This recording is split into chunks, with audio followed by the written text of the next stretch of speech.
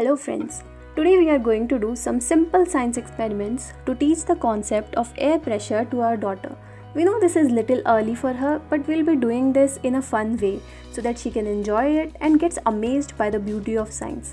We are going to do 6 simple experiments for which we do not need any special tool or equipment.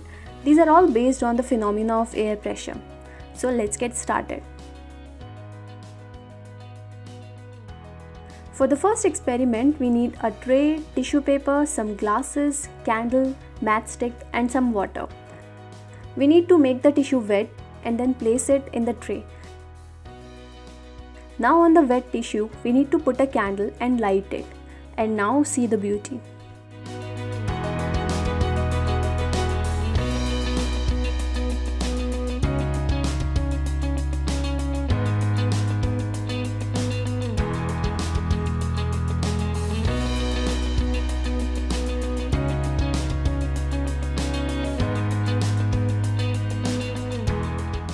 So what happens here is that the fire uses all the oxygen available in the glass, and once it consumes all the available oxygen, the flame extinguishes.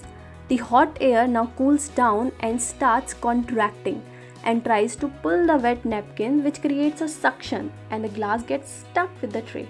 The outside air pressure is more and there is a vacuum in the glass, so the glass can now lift the tray. The force is so strong that even if we put some more weight on the tray, the glass is able to lift all up. This is the same thing as the suction hooks. For the little ones, we can just tell them that this happens because of the air pressure difference inside and outside the glass. For the second experiment, we need a glass bottle, a boiled egg, and matchsticks. Lit 2 matchsticks and put them inside the bottle.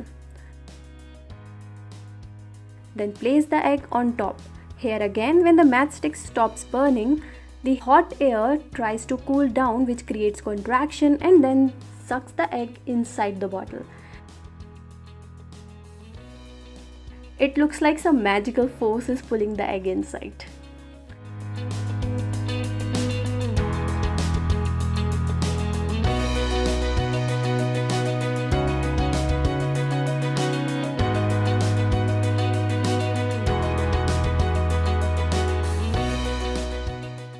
For the third experiment, we need glass bottle, matchsticks and a balloon.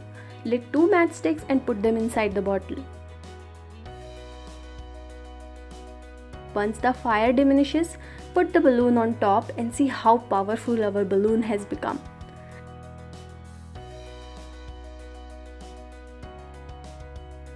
This is again based on the same suction phenomena, which our intelligent kids can easily predict now.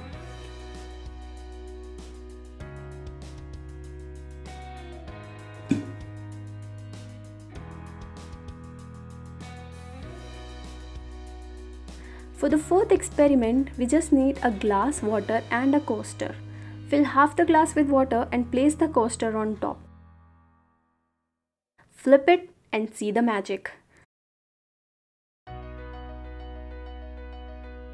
This again happens because of the air pressure that is put from outside air against the pressure put by the water from inside.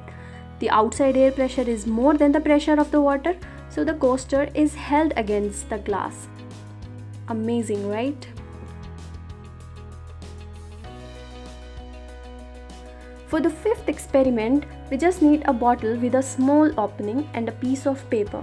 Roll the paper and make a small ball, little smaller than the size of opening of the bottle. Place it in the bottle opening and challenge your kids to blow it inside the bottle. It seems pretty easy, right? But then comes the great Bernoulli's principle, which also makes the plane fly, but that theory is for another day. So as per Bernoulli's principle, the faster the air, the lower the pressure.